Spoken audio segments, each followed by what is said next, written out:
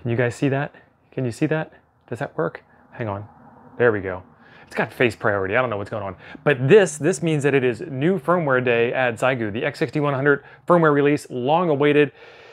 I think we were told September, and then October, and now November. But, you know, it's November 3rd, so it counts. It's not available for download yet, but there are links in the description to go watch all the usual suspects as to where it might be. Take your favorite imaging software. I use DD under Linux, or Etcher under Windows, or Mac OS. That's the other one, the third one, the only other one left. And there will be links to those in the, well, there'll be links to Etcher in the description down below, but DD comes with every flavor of Linux. It's just already there. It's already built in. Let's get over onto the workbench and get this firmware installed and play with it. Okay, we are plugged into shore power, and I want to boot up under the old version of the firmware. That is so hard to focus on. System settings, firmware upgrade. Nope, that's not what I wanted.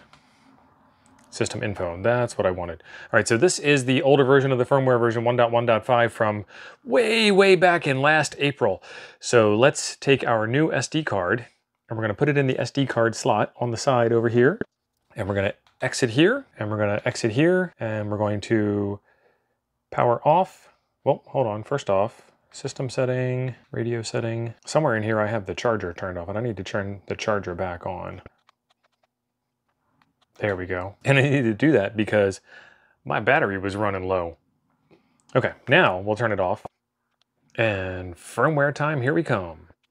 It should automatically boot off of the SD card that we inserted and start applying the firmware right away. And it did not. Very interesting. All right, take two. SD card inserted in the slot. Are we going to boot off of it this time? No, not at all. Interesting. Maybe we need to try a new SD card. Let's try that. SD card in, power up. Could it be? There we go, feels like progress. Building rootfs, copying files. Copying config files, update finish. It's gonna power itself off in 3, 2, 1, 0. And it's powered off. Okay, now we can remove the SD card and turn it back on. And then there's 2 steps. So we gotta go in and do step number 2. All right, that already looks different. So we've got a couple of new features here, RIT, we've got an oscilloscope, we've got some other stuff. All right, system settings. I keep wanting to touch the screen and it's not a touch screen. Firmware settings, and this is 1.16, 22.11.02.001. What an interesting date. So 2022, November 2nd, number 1 in a series of 999 firmwares for today. Yuck. Upgrade. And then down here it's showing you a progress indicator. Fingers crossed, because it ain't moving. There we go. Oh, got excited. Let's quit out of here. Let's exit out of here.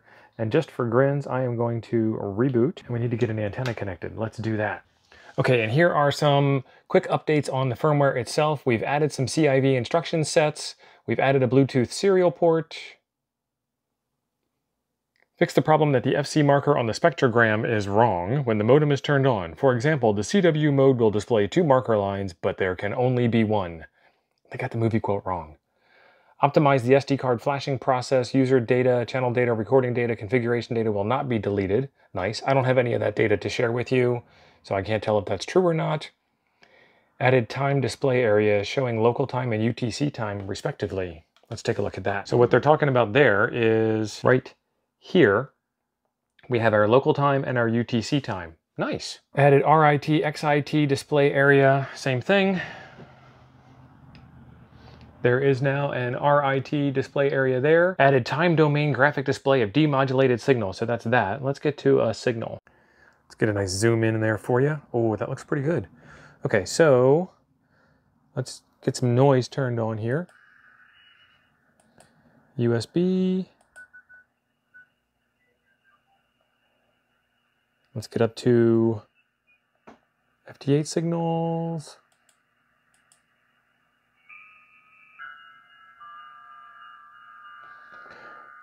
Okay, so you can see the signals in the waterfall here, and you can see the time domain oscilloscope there.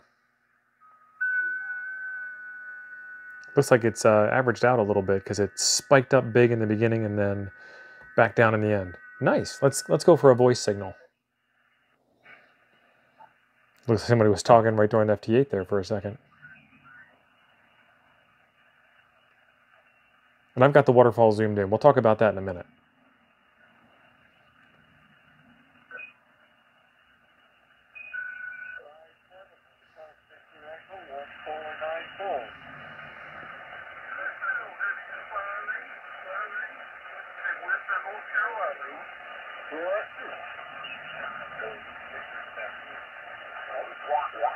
Park, have fun. Sticky Park's on the air, Sticky Park's on the air. Kilo 0 Lima, Alpha Foxtrot. Perfect. Alpha Charlie 9, Lima Foxtrot. Added automatic reference level of waterfall chart, which will be automatically adjusted under strong signal, and the signal can be seen more clearly. They did the same thing in the G90 here recently, so I don't know.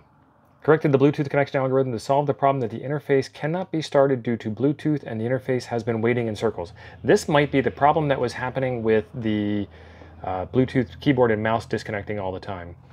Fixed NTP time synchronization problem. Display MAC address in title bar of the Bluetooth Wi-Fi setting menu, which is convenient for users to query. Optimized operation logic of time setting menu. Let's check that out. Time setting. Zoom? Ooh, that's a big zoom. Oh, that looks good. Nice. Time setting. Where do we go to set time? Time setting. Okay, so 2022. Oh, that moves fast with the VFO. And I don't even remember what it looked like before because I just never used it. Today is not November 4th. Today is November 3rd. And it is 12. This seems like it works out pretty well. 35. And UTC offset is -6. Okay, and I don't think I have Wi-Fi enabled on here. Yeah, it's not enabled on here. Optimized FFT span function changed to 4 blocks, 150, 25, 12.5. I still want it smaller than that. Let's see if they were correct. So it doesn't go in a circle. Okay, so that's a 100K span. 50K span, you can see the yellow bars getting a little wider. 25K span. 12.5K span. And it doesn't circle around, it bottoms out. Let's go back down. The reason why I like this is for FT8 and for CW, and I went too far. For FT8 and for CW, the signals, you can actually see individual signals in the waterfall. There we go. That looks pretty good. I actually like that. It kind of reminds me of the way it looks on the ICOM ID52. I really dig that. That's not bad on that little display. I could really get used to that. Now I want this on a full-size base station rig. That's pretty good. Adjust the operation logic of the flat menu. When pressing MF key, select the current item to the quick adjustment tab and return to main window. Flat menu. So what they're saying, I believe, you hit radio setting 1, and you see how this is AF, FFT, AV?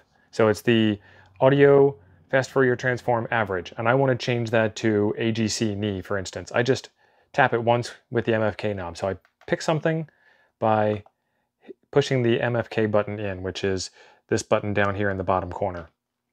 So you can either see my fingers on the screen or you can see the screen, but it is what it is. All right, let's see. Is there a CW signal in here? They're not showing up in the waterfall at all. Interesting. I can see the signals there, but I can't see them coming down in the waterfall. I still like the way that looks. That's still pretty cool looking. So if that's what I think it was, then they did the thing. Adjust the operation logic of the flat menu. That's the one we just read. TX power is selected in radio setting 1. Press MFK. TX power is added to the... Yep, that's exactly... Hey, I didn't know they were going to do that. FFT spam. Display settings. I don't want spam. Yeah, span. It's a typo. It's supposed to be FFT span. And that's the one that we did before. Optimized baseband AGC algorithm. AGC time constant is more accurate. The noise floor is very small when antenna is not connected except FM mode. Modified algorithm has higher recognition degree for small signals. If you feel that the waterfall chart is too blue, you can appropriately decrease waterfall reference parameter in the DISP setting menu. Let's take a look at that. All right, so let's get out of there. Let's go into display settings, waterfall reference value, and I'm going to push in the MFK knob, which changes it to the quick menu. Oh, there we go. So that's 10 dBm, and now you can start to see stronger signals in color.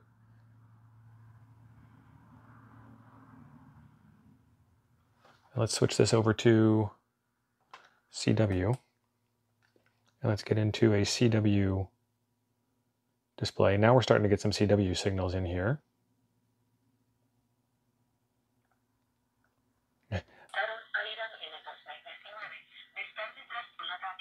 Nice.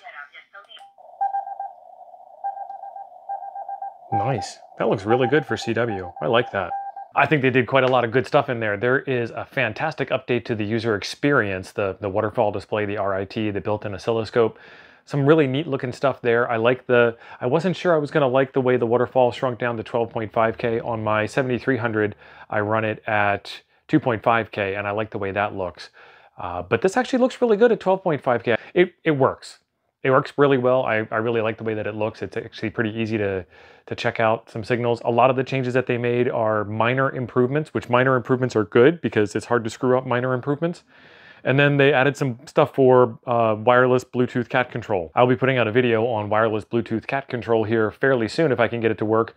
This may or may not have fixed the Bluetooth keyboard issue. I don't know how it worked in the past. I know a lot of people have reported that it was broken. It wasn't broken for me because I didn't use it. So I can't show that it's not broken now because I don't remember what it was like before. I need to check out CW. Morse code has been an issue. There's a trick where you switch iambic A for iambic B and it's supposed to be better. I heard about that on the Discord. Toad's Discord down below, link for that as well. We talk about this X6100 thing all day long and we've been following closely. That's where this news broke for me, that the new firmware was out and I was able to get a copy of it and start doing this eval for y'all. Fantastic stuff. Hopefully many more firmware updates to come for this radio. I love this platform and Xiegu has been putting out some good stuff lately. We got G90 firmware. We got G106 firmware. We got a brand new G106 radio that didn't exist before. Now we've got X6100 waterfall. They're on the ball. X6100. Now we've got X6100 firmware, not waterfall. They are on the ball. It doesn't rhyme anymore. What rhymes with firmware? They're on the mare, they're on the horse. I don't know. Either way, there's a video right up here I think you will enjoy next. Thanks for being awesome. I'll be over there waiting for you.